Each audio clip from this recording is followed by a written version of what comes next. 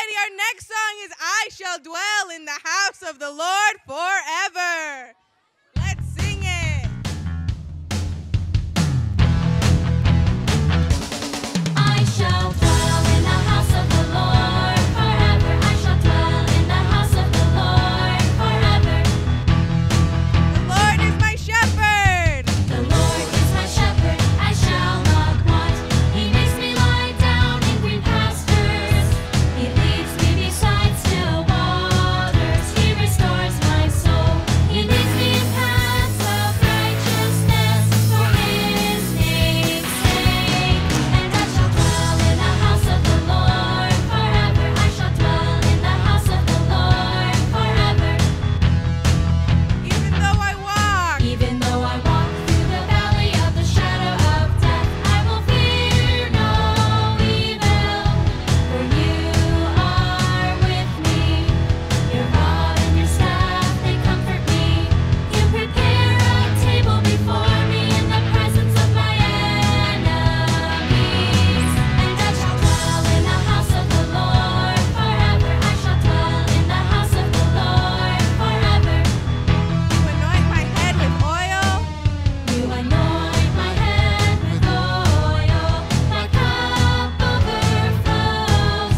Surely goodness and mercy shall follow me all the days of my life. And I shall dwell in the house of the Lord forever. I shall dwell in the house of the Lord forever.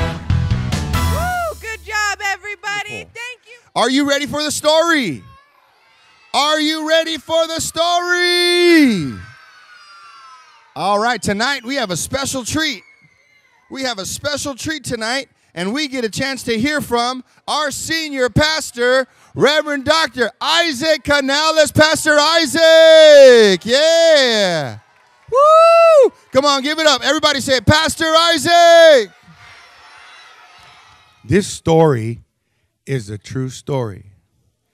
And it's the story of Big Bill Waldrop and Little Pepe. Once upon a time, in the mountains of New Mexico, there is a little town called Chama, New Mexico, 14,300 feet above sea level. 14,300 feet above sea level is a little lumbering town called Chama, New Mexico. And in that town, there were so many different kinds of people, hard-working people, that worked chopping down trees to make lumber, and then the Pacific Southwest train would bring the lumber all the way down the mountain to Albuquerque, and people would build homes and houses with the wood that was chopped down from the trees. One day, in the middle of wintertime, when the lumberjacks were chopping down the trees, and the lumbering season was almost over, there was a man named Blvd who was chopping down a tree, but didn't see the tree coming down. His friend yelled, "Timber!" And the tree came crashing down right on top of Blvd, and he died. He was married, and his wife had 8 children. And after he died, they were so poor, they couldn't even afford a house. And when the winter was very cold and the snow came down and the winds blew,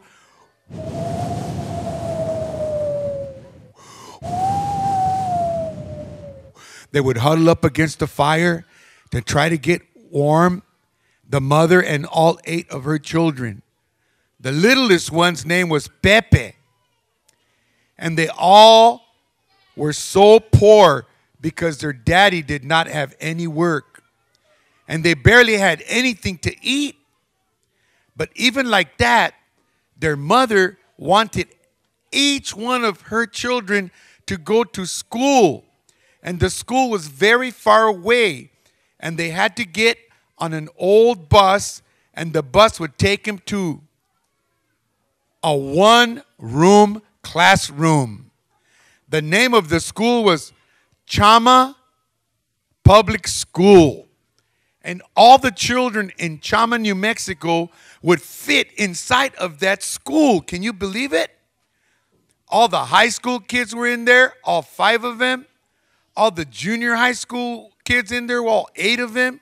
And all the elementary school kids were there, all 15 of them. And there was even 5 kindergartners. Can you believe that? How many kindergartners? 5 kindergartners, and one of them was Pepe. And Pepe's family was so hungry that they didn't have anything to eat. Every now and then they had tortillas, and the mother would divide the tortillas between the whole family. They didn't have bologna. They didn't have peanut butter. They didn't have jelly. They didn't know what meat was. All they ate was tortillas, and sometimes they had beans. And they went to school so hungry. And all the children of this family, their clothes were all torn. And it was so cold. They were skinny, and they were hungry, and they didn't have shoes like you have, and they didn't have nice clothes like you have. They didn't have nice T-shirts like you have. They were so poor. And you could see their bones through the holes in their shirt. And little Pepe, he was always hungry. Well, there they were in this classroom, and their teacher was mean. His name was Mr. Miller. He was the meanest teacher that anybody would ever want to have. In fact, Mr. Miller, if you didn't know what 2 + 2 was, he would take a stick and he would beat you on the back with that stick. And it would really hurt. And in those days, there was no such thing as 9/11. In those days, there was no such thing as going to jail if you were mean. In fact, the mothers and the fathers, they didn't even care if their children were beaten like that. Are you paying attention down there? I want these 2 people to pay attention. Right there. Thank you. Pay attention. And so, is everybody paying attention? Mr. Miller was mean. And the colder it got, the angrier he got. And right in the middle of the classroom, sometimes they would have a pot-bellied stove that would generate heat. And little Pepe, poor little Pepe, he's the only one in the school that didn't have a jacket to keep him warm. And he was so cold, and he was so hungry, and he would cry sometimes because it was so cold. So Mr. Miller said, "Sit down next to the stove, Pepe, and pay attention." "Okay, senor," said Pepe, because he didn't speak English very well. "I sit down." And he was always sitting there, and his stomach was always growling because he was so hungry. Whenever the children in the school came, everyone had a warm jacket, parka jackets. They had warm wool jackets. They had gloves, but little Pepe didn't have anything, and he was all so cold that his fingers would turn purple, and his toes would turn red, and his cheeks would get frostbite. That's how cold and hungry he was. Well, every now and then, Mr. Miller would say, "It's time for everybody to go outside and have recreational time. So out you go. And Big Bill Waldrop, I want you to go out there and be the class leader when you play sports." Bill Waldrop was strong. He was number 24 in the city football team, and he always wore his football suit to school underneath a big jacket. And everybody respected him, and everybody liked him, and he was Pepe's special friend. Every time Pepe got on the bus, Bill Waldrop would get down and pick Pepe up and sit him right next to him. If anybody tried to bother Pepe, Bill Waldrop says, "If you want to get Pepe, you have to go through me." Nobody wanted to hurt Pepe because Big Bill Waldrop was little Pepe's best friend. Well, One day, everybody was outside playing except for little Pepe. He stayed inside the classroom. And day after day, it was so cold that he stayed in the classroom while everybody went out for lunchtime.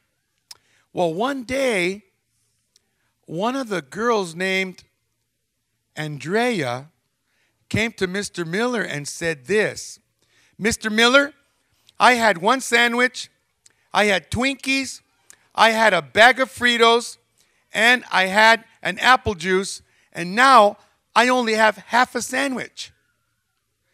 What about your Twinkies? They're there. What about your juice? It's there. Only a half a sandwich? Yes, sir. Okay, then. Go outside and play. We'll get to the bottom of this.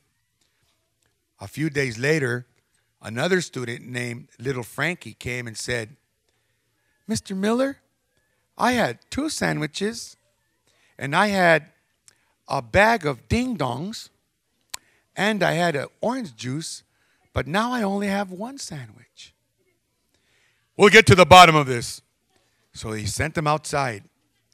A few days later, another student complained that part of their lunch was gone, and the only one that stayed back during lunchtime was little Pepe. Well, one day, it was Friday. It was so cold, it was snowing outside. Nobody went out to play. And Mr. Miller stood up and said, we have a problem in this school. There was only 23 people in the school, but he acted like he was the principal of a big school. And he took out the big stick and he started smacking it on the desk. We have a problem in the school. Somebody said, what's the problem, Mr. Miller? Somebody is stealing people's lunches, and we're going to get to the bottom of this today. Nobody's going home until we find out who's been taking the food. That's called stealing in the Word of God. And if anybody steals, the Word of God says, a rod to the fool's back. Everybody start looking around.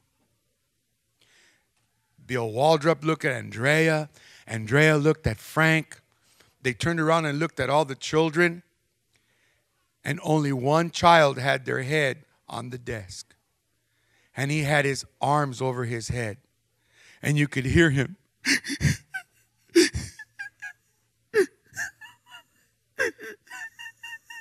And he was crying. Guess who was crying? Little Pepe. Mr. Gonzalez, Mr. Miller said, why are you crying? I have to tell you, I'm so hungry and cold that I ate the sandwiches because we don't have any food at home. And my mother had to send 4 of my sisters to live with my auntie. And I'm so hungry. Mr. Gonzalez, there is no sympathy for thieves. Report to the desk immediately. Poor little Pepe was so small and so short and so skinny and so hungry. And he had peanut butter and jelly right here on his cheek. And you could tell that he was the one that ate the last sandwich. Mr. Gonzalez, come to the desk, please. He was so little, and take your shirt off.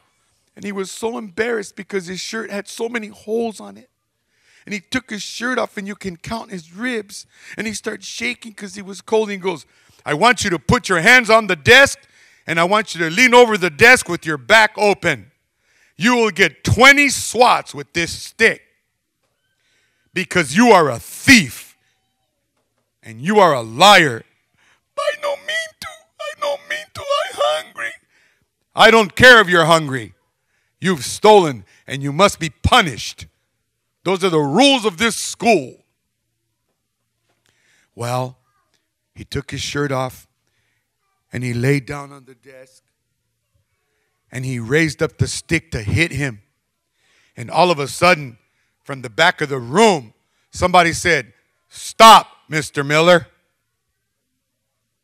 And everybody turned, It was Big Bill Waldrop. Mr. Miller, I know that Pepe is my friend. Pepe and I have been friends for a while now. One time I was hungry and I went to his mother's house and she gave you a nice tortilla with butter on it. I can assure you that Pepe is not a thief. Pepe is just hungry. And he took my sandwich. And he said, well, the rules say that he must be hit with the stick 20 times. He said, Mr. Miller, is it okay if you hit me instead of Pepe? Because he's so little. And I think that if you hit him, you're going to hurt him. Can I take Pepe's place? Because I'm strong and I'm on the football team. And you can hit me all you want. I'm not even going to cry. Because my daddy has hit me before, and I don't cry when he hits me. And I'm not going to cry if you hit me.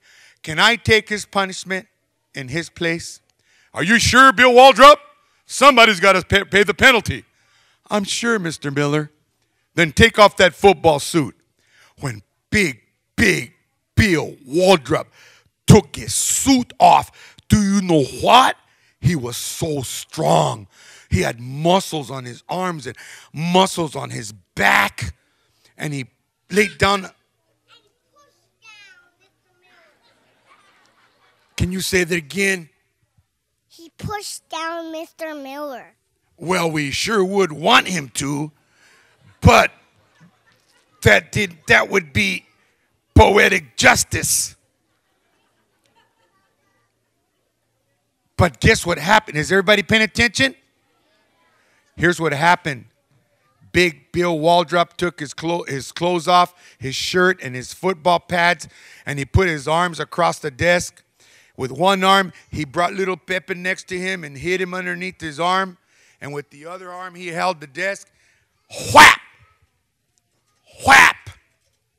Whap! Whap! Whap! Whap! Whap! Whap! Whap! Whap! And his back was red, streaked with blisters. Whap! Whap! Whap! Whap! Whap! Whap! Whap!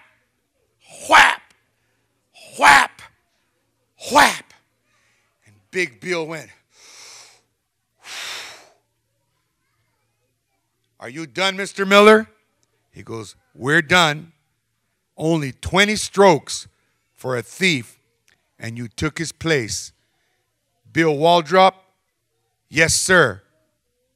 I'm sorry that you had to go through this, but I'm so proud that you took his place. And little Pepe started crying, and he held on to Big Waldrop's leg. He said, thank you, Big Bill. Thank you, Big Bill. I will always be your friend. And Big Bill said, little Pepe, you and I will be friends forever. I just want you to know, from now on, I'm going to make an extra sandwich for you every day. I want to say something to you. Have you heard about Jesus? Shh. Everybody keep quiet. Have you heard about Jesus? Did you know that all of us are sinners and we all do bad things? And did you know that the payment for bad things is that God's going to punish us? And did you know that if somebody didn't pay the price for our sins, that we're going to go to hell? Did you know that? And that's going to be our judgment. But did you know something else? Is everybody paying attention? Shh. Did you know that Jesus took our place at the cross? And that your punishment that belongs to you because you're a sinner, Jesus took your punishment. And they beat him on the back and they whipped him and they beat him. And he took your punishment and my punishment on himself so that you and I would not experience the anger of God. Aren't you glad that Jesus took our punishment upon him? And guess what else? He died on the cross. He died on the cross for you and for me. And the punishment that belonged to us, God put it on him like Big Bill Waldrop. How many of you are glad that Jesus took our place at the cross? Are you glad Jesus? If you're glad Jesus took your place at the cross and forgave you your sins, would you raise your hand? I'm going to ask you all to stand up right now. Would everybody stand up? Please stand up. Now here's what I'm going to ask. Everybody just keep quiet. Shh. Everybody close their eyes. Bow your head and close your eyes. Everybody bow your head. Close your eyes. I'm going to ask you right now. If you're a sinner and you would like to ask Jesus to forgive you of all your sins, and you're thankful that he took your place at the cross, and you would like to ask Jesus to come into your heart tonight. You would like Jesus to be your Lord and Savior tonight and come into your heart and wash all your sins away. Would you raise up your hand right now? Say, I want Jesus to be my Savior. Would you raise your hand? Even if you're an adult, Jesus died for you and took your place at the cross. You'd like Jesus to cleanse your sins away. I'm going to ask you another question. If you ask Jesus to come into your heart, you want him to come into your heart, and you're glad that he took your place, and you want to ask him to say, Jesus, I want you to come in my heart tonight. Would you come up here and stand right down there by the bottom step so we can pray the sinner's prayer tonight? Just like little Pepe, stay down there on the floor, or you can sit on the steps. If you're an adult, you're welcome to come forward. We're going to say a prayer together. I want no noise up here. No noise. No noise. Just come up here and sit down. You're welcome, Ricardo. Oh, shh. Shh. You're not up here to show off, okay? We're all up here to say a prayer. Anyone that's an adult, you're welcome to come up here and ask Jesus to be your Savior for the first time. Or you could stay there and ask him, and he'll come into your heart. Okay, let's say this prayer together.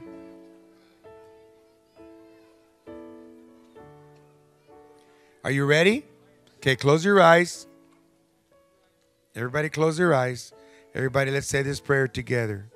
Dear Jesus, thank you for taking my punishment, for stealing, for lying, for cheating, for disobeying, for being dishonest, for taking that punishment that belonged to me upon your back. I thank you for forgiving me and taking my place. And now I ask you to clean all my sins away, to forgive me, and I open up my heart, and I ask you to come into my heart and to live inside of my heart and make it your new home. Because now you and me are friends. In Jesus' name, amen. Woo! Let's give Jesus a hand clap tonight. Let's give Jesus a hand clap tonight. Okay, you may return to your seats. You're welcome, Ricardo. You are now a man of God. Okay. What was the teacher's name? Right there in the green shirt. Sorry, guy. What's the teacher's name? Huh? What's the teacher's name? Okay, what's the teacher's name? I'm asking you, yeah. Mr. Miller.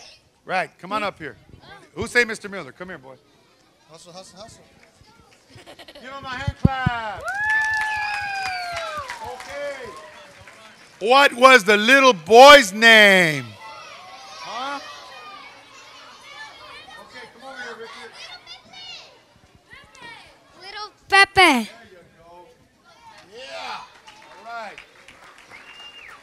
Okay, why did little Pepe take the sandwiches? Right there in the white t-shirt. Because he was hungry and cold. Okay. Woo! Okay. All right, here comes another question. Who took little Pepe's place? Let's see.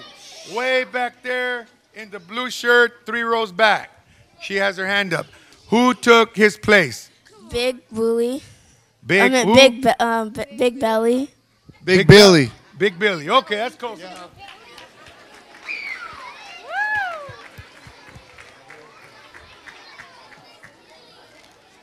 Okay, one last one. Is everybody ready for this one? Okay, what happened to little Pepe's father? What happened to him? Okay, way back there in the green shirt. Way back there. Okay, what happened? He got smashed by a tree. Right. Everybody give him a hand clap. Woohoo.